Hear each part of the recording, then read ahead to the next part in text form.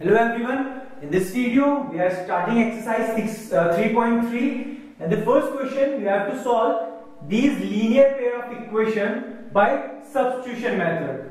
These methods are basically algebraic in nature and how to solve graphically we have already discussed. So let's find the value of x and y using substitution method. For substitution method, what I have to do is you have to take any of the equation and you have to find the value of any one variable and you have to substitute the value of that variable into the next equation. So this is first equation, this is second equation. What I am doing is I am finding the value of x in the first equation, which is x minus 14. X is equals to 14 minus 5. I am shifting this y to that side. So this is equation third. After that, what I have to do is we have to substitute the value of this in equation second. Okay, substitute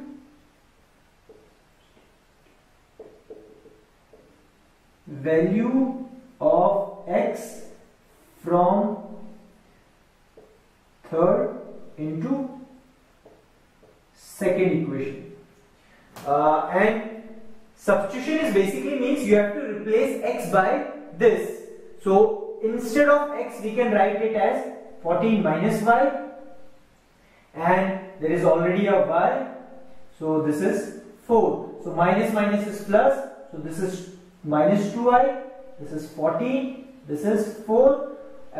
We know that how to solve this kind of linear equation. You have to shift all the constant on one side and all the variables on another side. So I am shifting this variable to that side and this constant to that side. So the sign will be changed. This positive will become negative and this negative will become positive. So 14 minus 4 is 10. This is 2y. So the value of y must be equals to 5, dividing both sides by 2. So we know that the value of y is 5.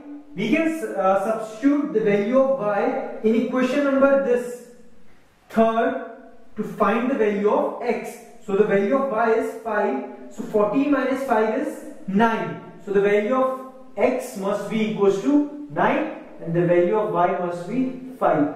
So these are the value of x and y. And this is the method called substitution method to solve these kind of equations. Now let's solve the second part. First of all, the second equation is in fraction form. So first of all, shift or you can say convert it in simple form. For that, we are taking the LCM, which is 6, and this 2 when multiplied by that side will give 2s plus 3t, because this multiplied by this is basically equals to 6 and 2s plus 3t is basically equals to 36. After that we are cross multiplying it.